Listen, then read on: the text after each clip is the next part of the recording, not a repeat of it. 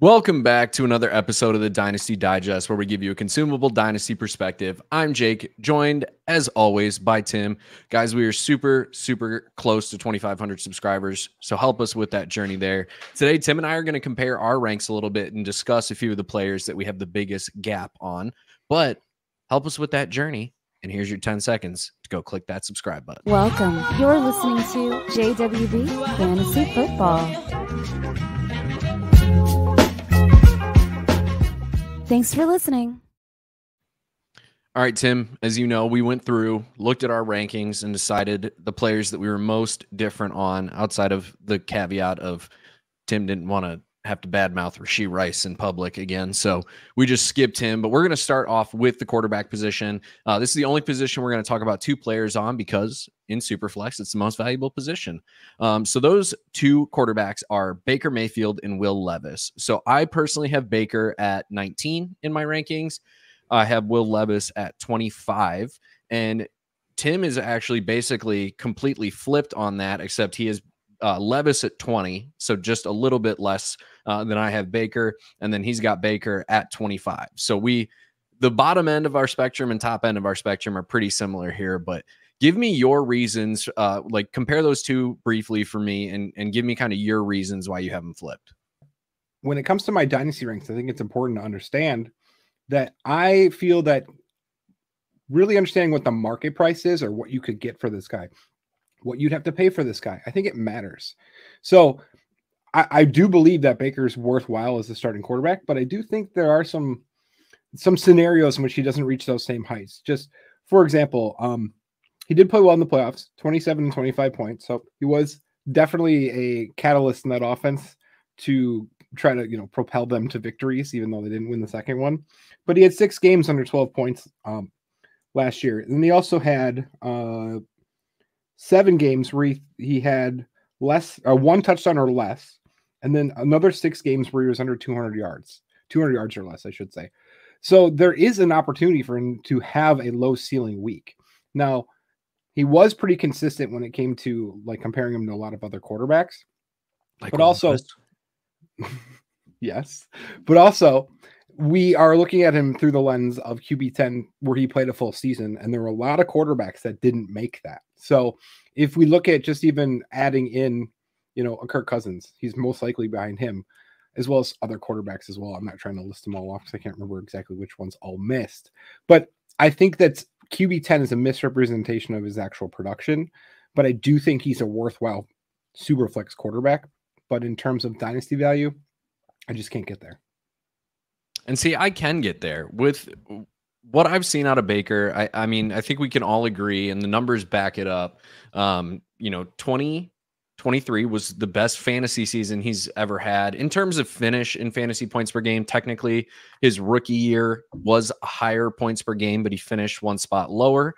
But when it comes to this range of quarterbacks with me, with that quarterback like 18 to 25 range that we're kind of talking about here, insulated value is really kind of what makes or breaks, some of these, positional battles for me. And I think that, if Baker's floor completely falls out and he goes back to being like, a 15 and a half to 16 points per game, like he was in his sophomore and junior year in the NFL, essentially, I still think he maintains enough value there. And yes, he's never going to be a world beater. He's never going to, break into the top 12 quarterbacks for fantasy, especially in dynasty rankings. But when I'm looking at the guys that I have just behind him, Justin Fields, which is, that one's hard for me to do, but it's objective. Like Justin Fields is a backup quarterback right now. 20, it's the highest on our team. But I still think it's a fair ranking for him. 21 is Stafford. Really just taking age into consideration there. You can be considerably younger with Baker, and the fantasy production last year wasn't too different. I've got Geno right there. Again, age is really the biggest factor there. Rodgers, again, age. So a lot of these guys in this range are older. And then you obviously get to Will Levis there. But the big distinguishing factor between Baker and Levis for me is we've seen bad Baker, and bad Baker is still like, you can put him in your lineup and not feel awful about it. But Will Levis is a guy that I absolutely hated coming into the draft, his rookie year, or his draft class. Thought he was overhyped by a lot of people. Him being invited to the draft only to fall the second round was a little tough to see, but was expected by me. I had a second or third round grade on him, a day 2 pick. But for me, I just see a guy who's not an NFL quarterback. Like, the arm is there, but he struggles under pressure. He throws a lot of bad balls that could be intercepted or are intercepted. And if you want to talk about like the disparity between their best and worst performances, like obviously Baker gets a little bit more slack on some of that just because he's been in the league longer. But like Will Levis had a negative point game last year. It negative 1.4 in a game. His ceiling was only was 26.6 points. His first start, no film on him from college. I'm not surprised that game went as well as it did for him. But then immediately after that, he had more passing yards the next week, but didn't throw a touchdown, had a pick. Followed that up with a 48% completion percentage against Tampa Bay, no touchdowns with an interception. You followed that up with 2 touchdowns, jump back up, but that was the last multi-touchdown game that he had all year. And I know that the team has improved this year, wide receiver wise, adding in Calvin Ridley obviously gives him another weapon. I think they've made some investments in the offensive line as well. Derrick Henry gone, with 2 running backs who are more competent pass catchers than Henry's ever been. So like the improvements. Are you making my case for me, Jake? I'm getting there. So I understand the argument for the improvement being there. The problem is I still just don't think he's cut out to be an NFL quarterback. Like, I think I'm thinking best possible outcome having him at 25, because to me, he's just he's like a strong armed backup.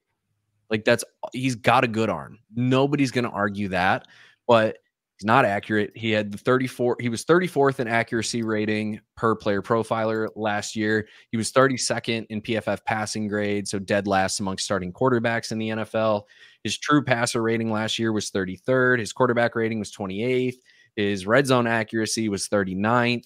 His catchable pass rate was 35th. Like, he throws a good deep ball. That's really the only positive of his game. And for me, he's going to be 25 this year. So even as just a second-year player, he's already old compared to other players in the league. And it's just a lot harder for me to see him taking an ascension to the next level. Whereas I think Baker at 19 can maintain that value for a couple of years, which is really where the discrepancy comes from me. No, I want to make this clear. I do not dislike Baker. I'm talking more or less value-wise. I just want to read off Levis. A little bit of my put that out there. I just want to read off a little bit of my list though. So when we get to Levis at 20, I have Bryce Young behind him. Yes, I do. Bryce Young behind him. But we just talked about him not that long ago, so I'm not gonna bring it up too much. But I feel that's too low on Bryce. Then I have Fields, Aaron Rodgers, Stafford, Baker, Derek Carr, Daniel Jones, Howell, Gardner Minshew.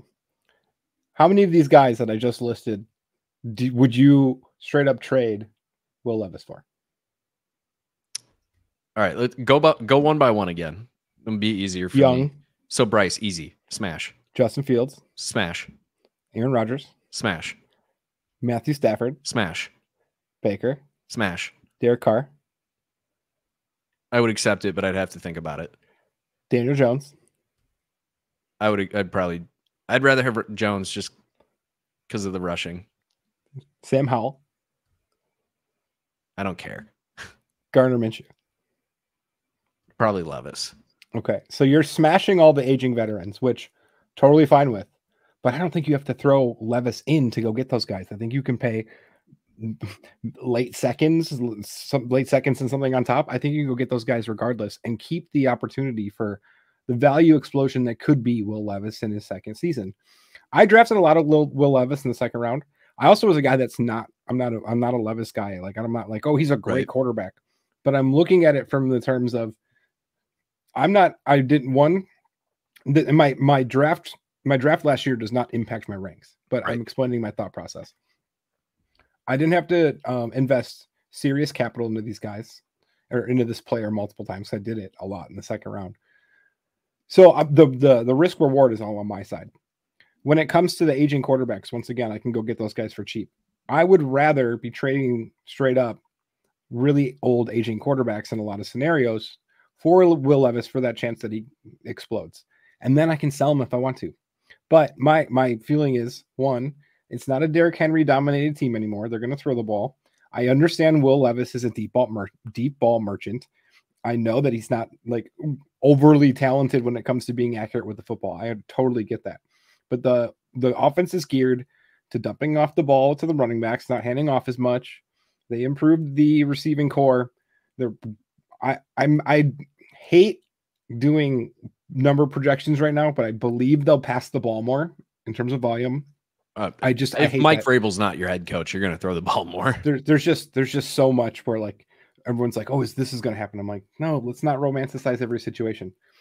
But for me, the idea is that I would expect more consistent yardage games if he is playing well.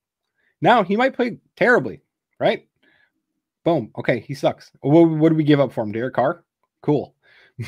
Like there's like the investment for me is so minuscule for what the opportunity for a value increase or a production increase looks like, because the league is suffering for quarterbacks right now, right? So if you even get a competent Will Levis, like I'm not saying like even average, just like give me a top 20 quarterback, right? The Titans most likely are not in a position to be drafting a quarterback high then. They're probably going to be at worst pick 10.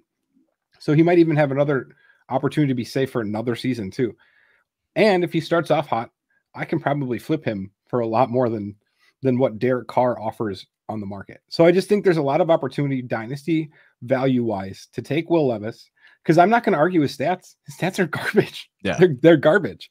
But with the excitement of adding more players, with the excitement of what is this offense going to look like, and if he starts out hot, I might have found myself a great QB2 for the season, or I found myself a really great trade chip. That Derek Carr had those. He had those waves of really great production where he was around QB12 or even higher for 6 to 8 weeks in the season. He wasn't worth anything in trade. He just wasn't. And I think even if you have guys that are completely out, or owners that are completely out on Will Levis, you're going to have some that are still in or are hungry for a young quarterback that obviously he's going to be 25. I understand he's not young, but like compared to either you have the studs or you're looking for aging vets, he gives you a nice in-between in the market to go and diversify that asset if you feel later in the season or early in the season, whenever you feel the value jump is, to go take care of that. While I recognize the sentiment behind the point, I really struggle to see that jump be possible with Will Levis. So that's where, like, you know, I kind of essentially like my flag plant there is worst possible scenario for Will Levis is truly non-existent value. Whereas like if Baker is quarterback 18, 19, 20 in week 10 and I'm a non-competitive team, like I can still at least get a second out of Levitt or out of Baker. Whereas if Levis is quarterback 28, 29, 30, I don't know if I can get a second round pick for Will Levis at that point, knowing that second round pick. So he doesn't have, you know, the contract stability of the first round quarterbacks. He is on a team that otherwise is set up to compete. Maybe, you know, they make a move. If by like week 6, Will Levis isn't cutting it, it wouldn't shock me to see them go after like a Joe Flacco type player, bring Ryan Tannehill back in. Like, who knows what it's going to be, but it just feels like his chances of getting replaced mid-season are a lot higher to me than Baker just falling off the face of the earth, which is really what it boils down to. And sure, I've got some aging guys in front of him. I recognize the risk in that, but to a point, like I'd rather take the risk on a guy who I know can have a really good season. And I just don't know that Will Levis can be anything more than like a quarterback 22. That's fair. I'll say this too. It might be the time, like, it might be now or in a recent time that you might be able to move or want to move Levis, like, because he may end up being worth close to a first or more than a first when the draft comes around and a team misses out on the quarterbacks and they want to navigate around the board a little bit. So it could be that opportunity comes even sooner than you think. But I think there's going to be a market for this guy, especially if they don't start off like complete dog shit. And I can agree with that. There can be a market there. I view that as a lower percentile outcome. Really what it boils down to for me. Whereas I feel Baker is the safer asset, and production wise, like, I don't really know if Will Levis's ceiling, just based off of his limitations as a player, is that different than Baker's. And I'll say this. I think Baker gets a really bad rap. Dynasty Coach A and I talk about this because I actually like Baker, but he played injured in Cleveland and lost his job because of it.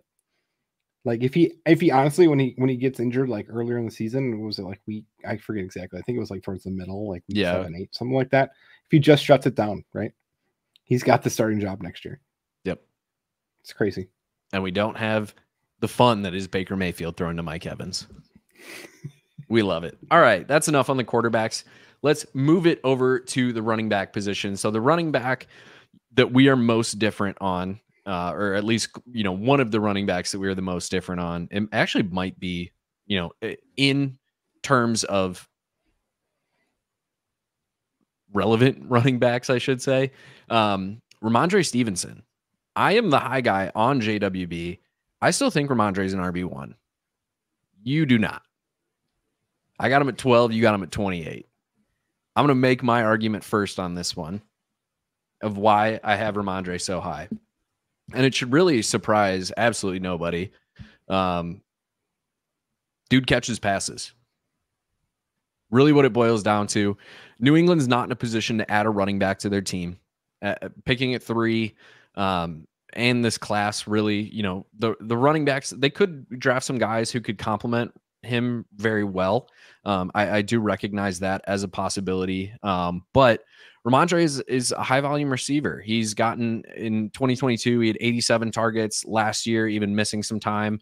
He missed from I believe he left the game in week 13 and then missed the rest of the season. So injuries definitely factoring into the overall numbers there, but he had 48 targets last year through 13 weeks, 38 receptions, didn't have a receiving touchdown, believe it or not. He only had 1 receiving touchdown in 2022. Again, both years, bad offenses, touchdown totals not being, not too surprising there. But I think, when it comes down to Ramondre, it's kind of like best of a bad situation. Like he gets a lot of targets because there's not a lot of pass catchers there. I don't imagine them adding a pass catcher at 3. I imagine they're going quarterback, especially if this JJ McCarthy at 2 hype is real and they can get Drake May at 3. Awesome. Good for them. But, I see a very solid runner. I see Daniels, anyone? No, thank you.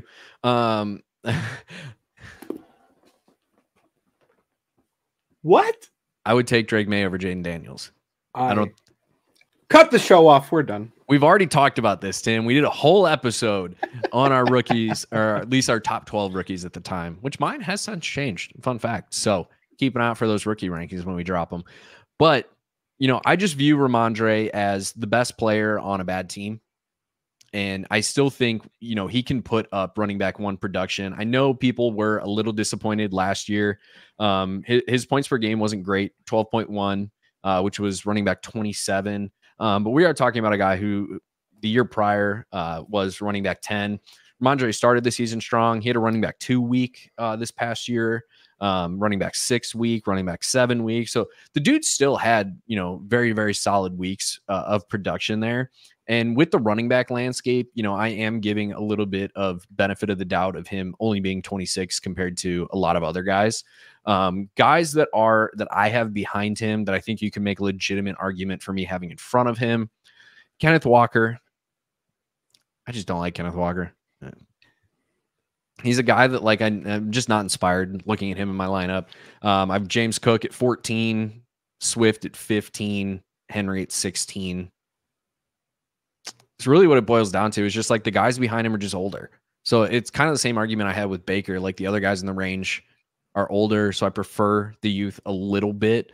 But if we're being honest, running back after like running back 10, it's kind of just like maybe just like keep tearing down as many times as you can to like from running back 10 to running back like 21, and just accrue as much value as you can get in that range. Like each time you tear back a little bit and just have like 4 second-round picks and go wild.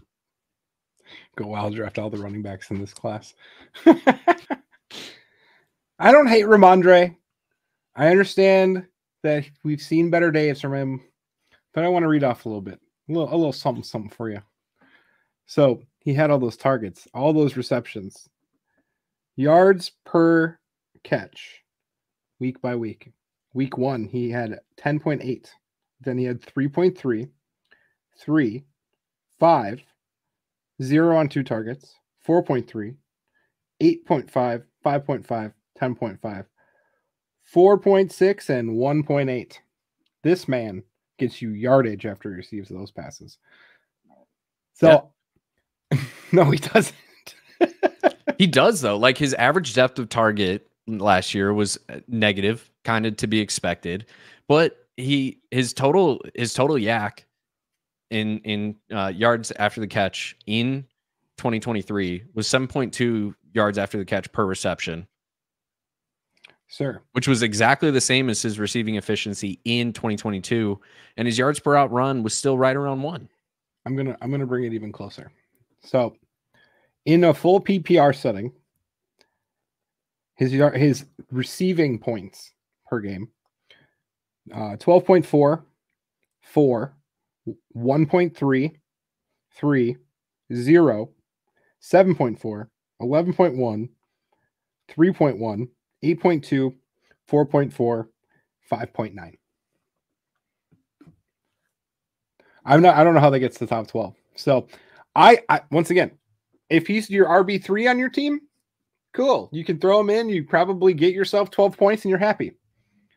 But I don't know how you get to RB12. Like there's so many more better upside players in better offenses, players that are in better offenses as well as don't potentially like.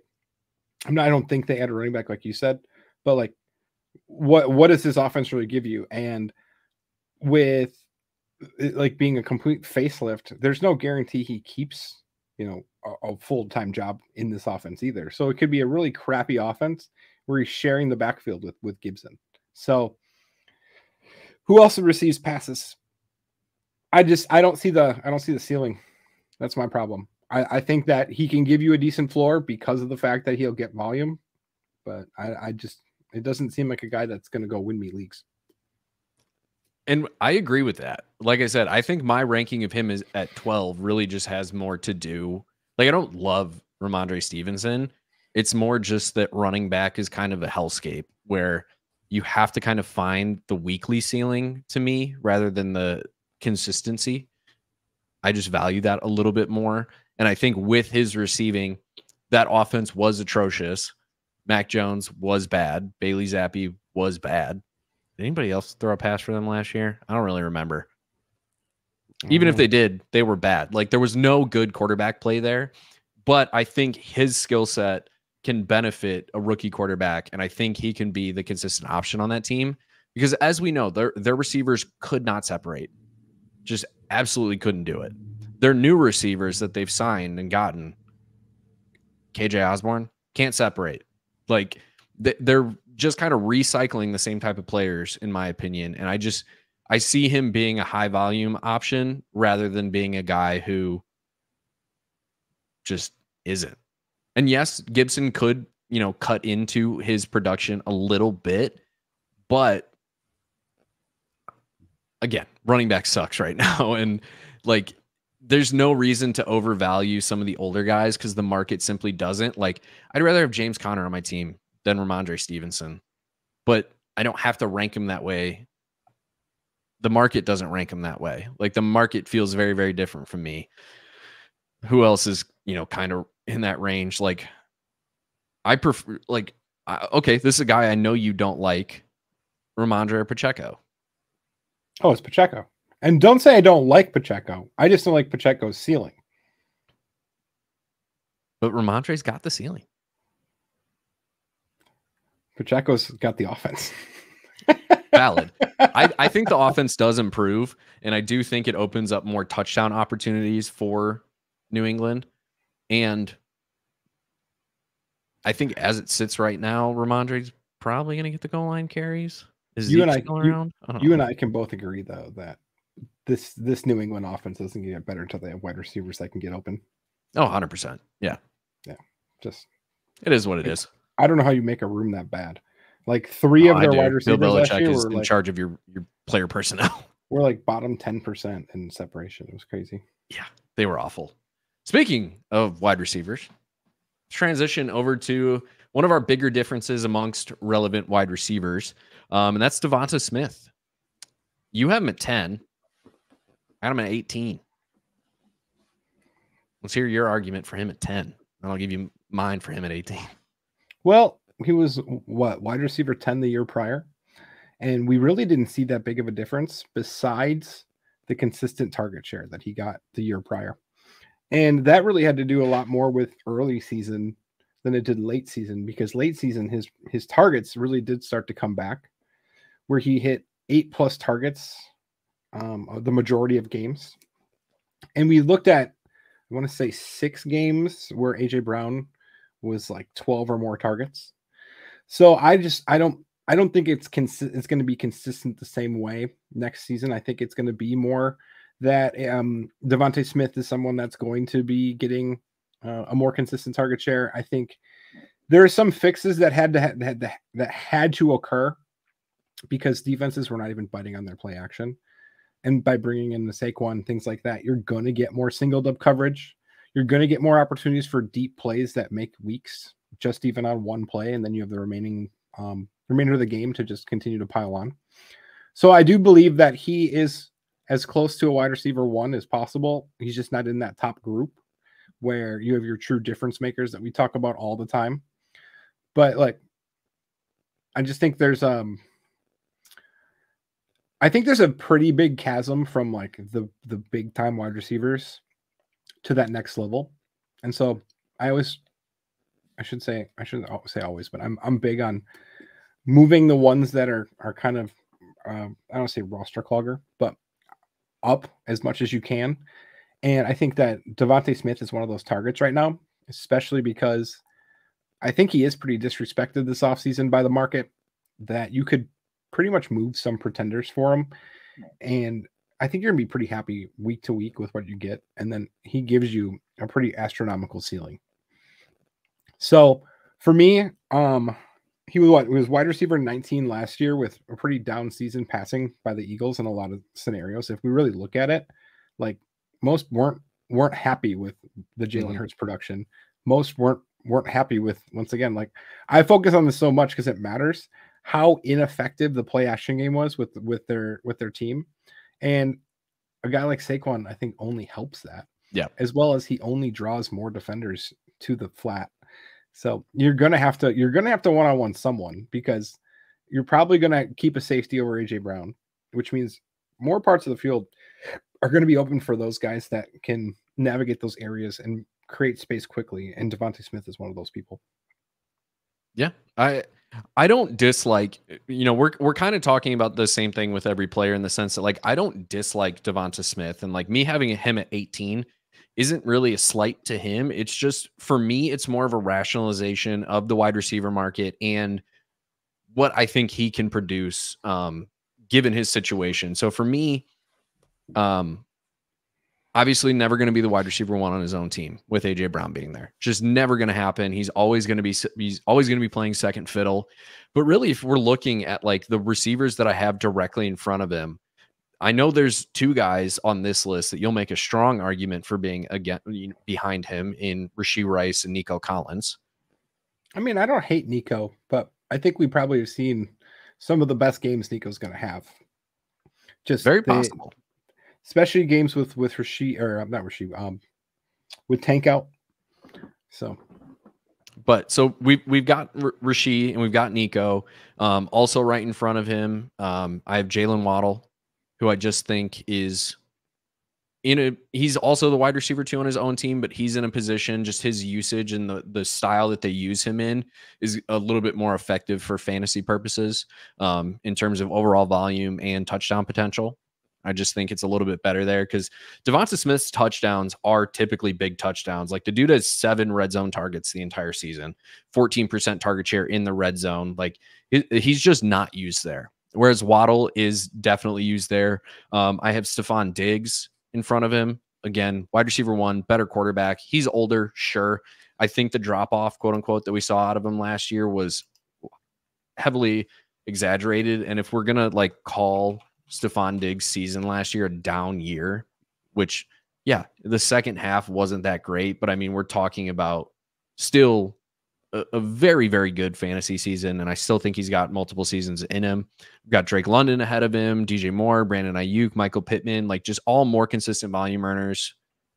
It's really like I just struggle to see Smith make an ascension there. And with wide receivers, one of the positions where I tend to fluctuate more opposed to our team consensus rankings, just because I value volume a little bit more. I should say a lot more than some of the guys on our teams. And while I recognize that Smith does have the potential to get volume, he's always going to be playing second fiddle on his team.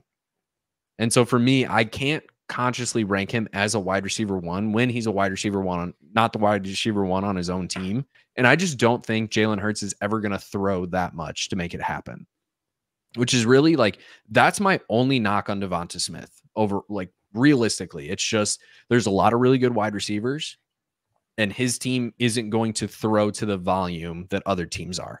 So like, while Devonta Smith may have some really solid weeks, even last year, like his ceiling in terms of like weekly finish, wide receiver 4 was as high as he got, which is a good finish, don't get me wrong, but even that was like 23.6 points.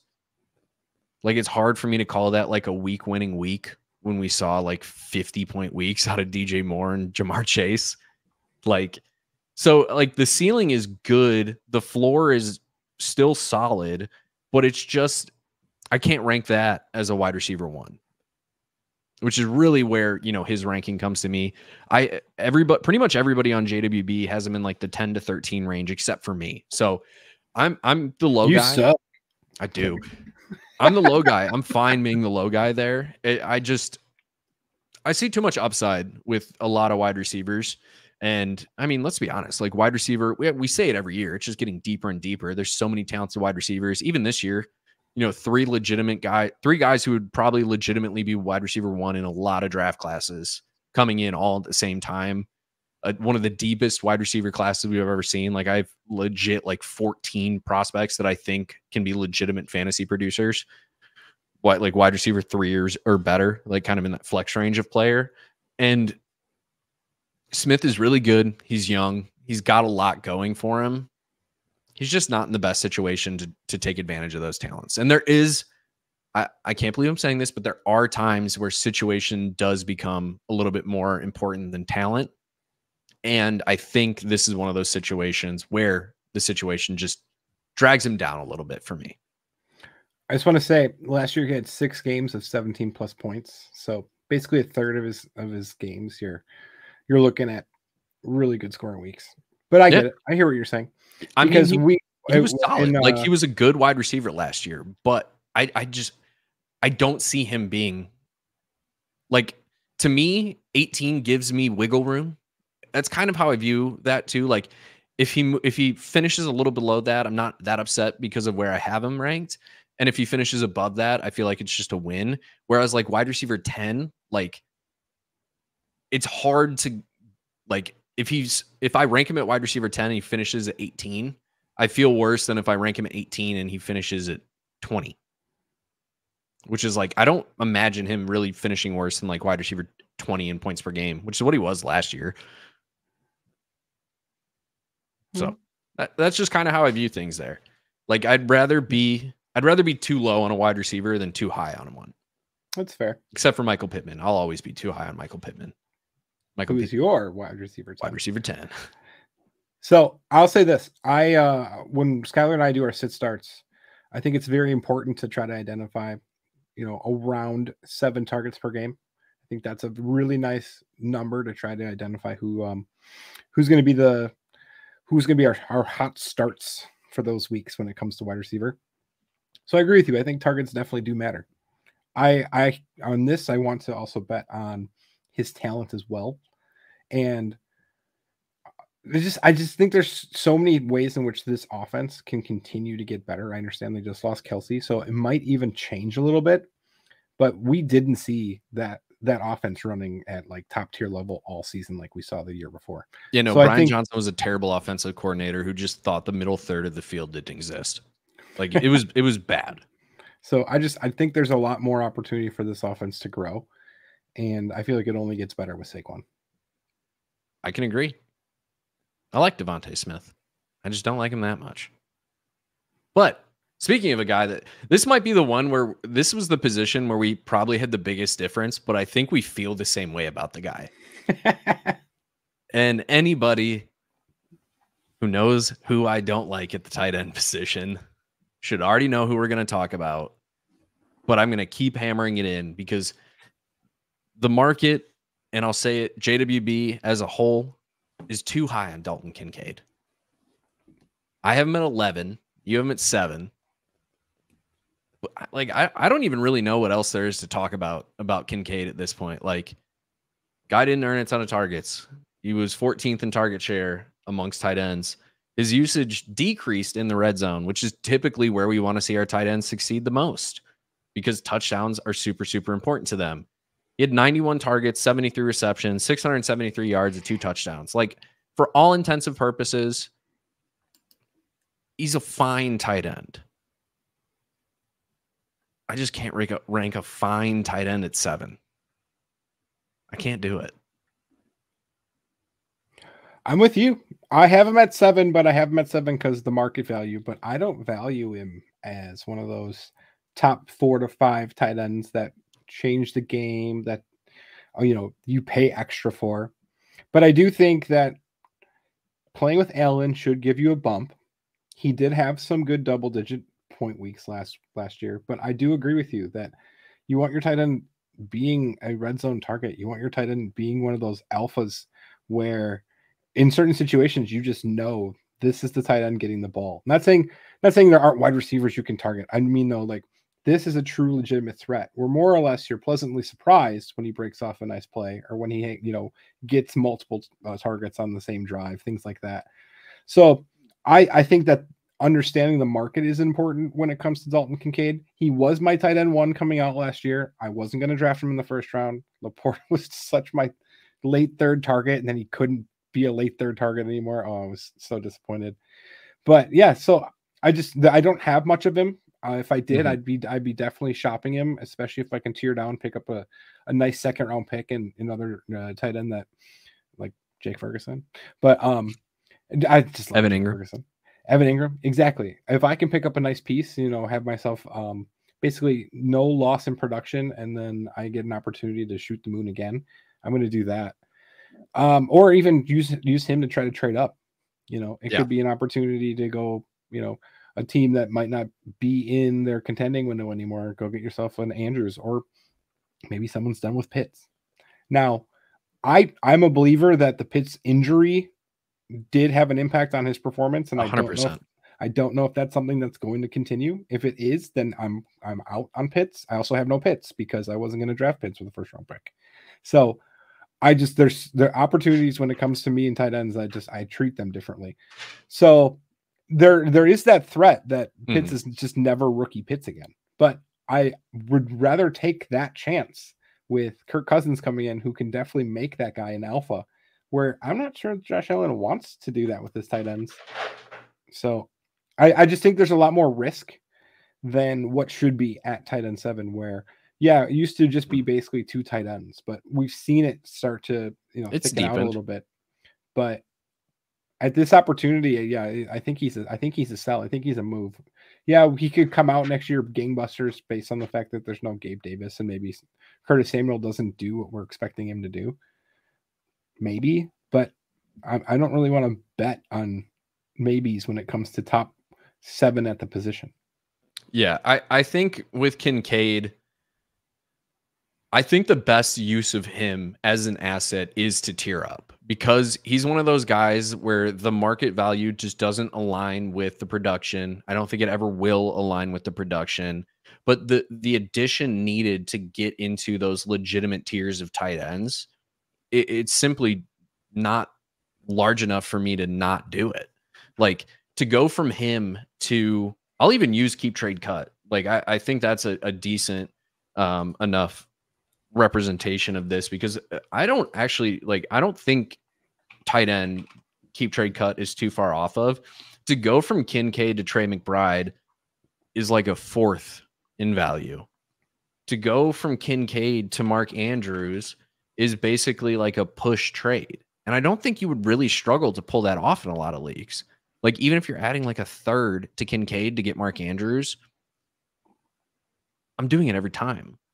Or if you can, I'm doing that every time. I don't know if that's, if I have Andrews, I'm saying nah, I'm good. But yeah, there might be a team that, you know, that is ready for youth. Maybe they think that I'm gonna forget his name right now. Backup tight end in Baltimore is going to continue to take snaps away from Andrews or take targets away. Isaiah Likely. Yes.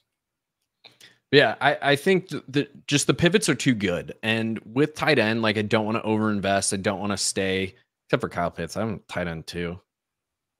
Fight me. Kirk Cousins is going to bring him to life.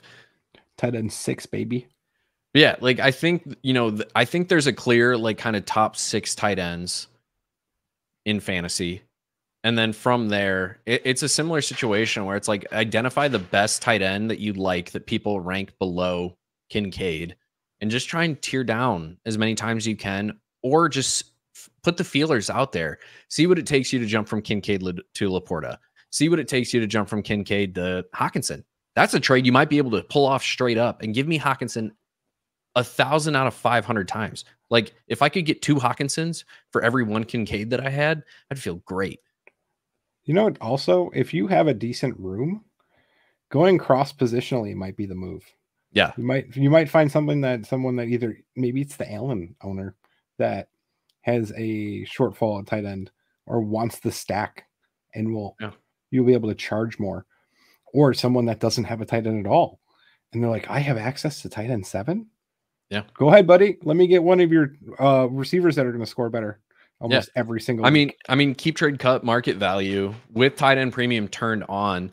Kincaid is ahead of Ayuk, Pittman, Waddle, O'Dunes, Nico. He's kind of right in that range. Devonta Smith, who we just talked about. Jonathan Taylor's kind of right in that range. Kyron, DJ Moore. Let me just list wide receivers until I find one that I wouldn't take over Dalton Kincaid. DJ Moore, Tank Dell, Jordan Addison, T. Higgins, Rashee Rice, Zay Flowers, DK, JSN. So we got to get to wide receiver 26 on keep trade cut to get to a wide receiver that I would think about not taking over Kincaid. I would still probably take him. If we keep going, Pickens, probably rather have Pickens, honestly. He's actually got a quarterback who can throw a deep ball now. I'm excited to see what happens with that offense. By the way, we can keep going too. Jaden Reed, Debo, like, there's so many wide receivers. So many wide receivers I prefer to Kincaid that are ranked behind him based on market value right now. So even if you like Kincaid at tight end 7,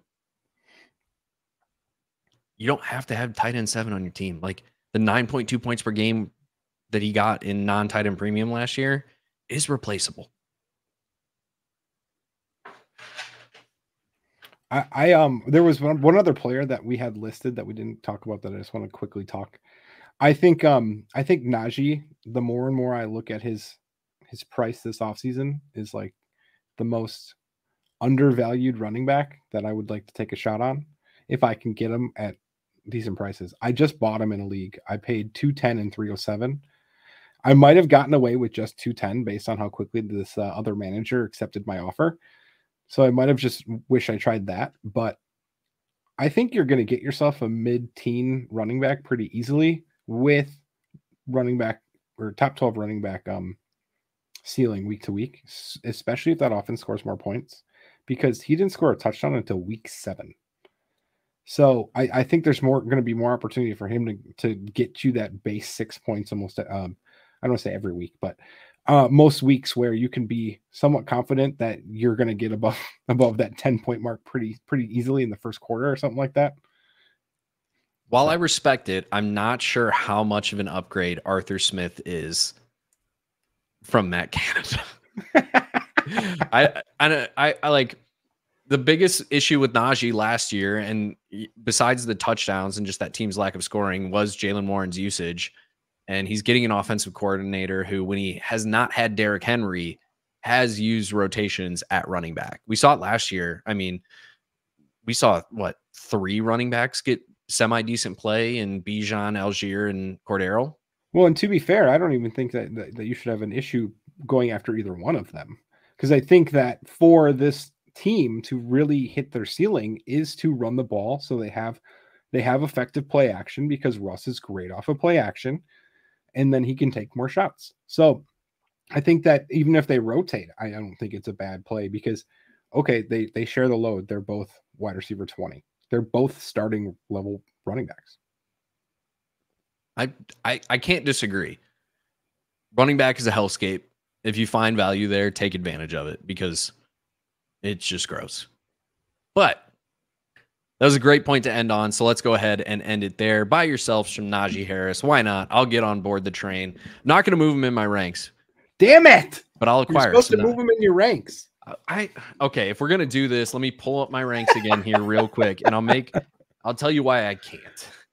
Guys, I have ahead of Najee Harris as of right now, at least immediately in front of him. James Conner, much prefer him. Brian Robinson, somehow I prefer him. Javonte, somehow, that's where it starts to get iffy. Maybe I got to move James Conner up. Maybe I am too low on James Conner while being the James Conner guy all at the same time. But then it's like Joe Mixon, Aaron Jones, Pacheco, Spears, Pollard, Henry, Swift, Cook, Walk. There is talent at the running back position, even though we're calling it a hellscape. A lot of it is situational. I'm in at that price of where I have him at running back 25. I'm in at the price of like running back 18 even. I just can't move him higher. Fair. So that's no issue with that. But I'll still acquire him. But that has been another episode of the Dynasty Digest. Thank you guys for tuning in. You can follow me on Twitter at Parry_FF. That's Parry with an A. I feel like I just am now realizing I should point that out, because so many people spell Parry with an E. And even though it's been happening to me my entire life, it just occurred to me right now as I said it. Maybe I should point that out. PARRY_FF. You can find Tim on Twitter at Nubs with 2 N's and 2 B's. You can find all things JWB at JWB_FF. Make sure you guys check out the description down below, where you will find links to our Discord, our Patreon, our Clips catalog. Take advantage of the assets that we are putting out there for the world, guys. Even if you don't necessarily love what we have to say all the time, guess what? The Discord's got like 800 people in there talking ball. You can get so many different opinions. You can see what, the market outside of what Keep Trade Cut says, outside of what your leagues may say. You can see some other markets and get some great information out of that. Make sure you hit the subscribe button if you like the content so you don't miss anything. Like the video if you liked the video, and we will see you all in next week's episode.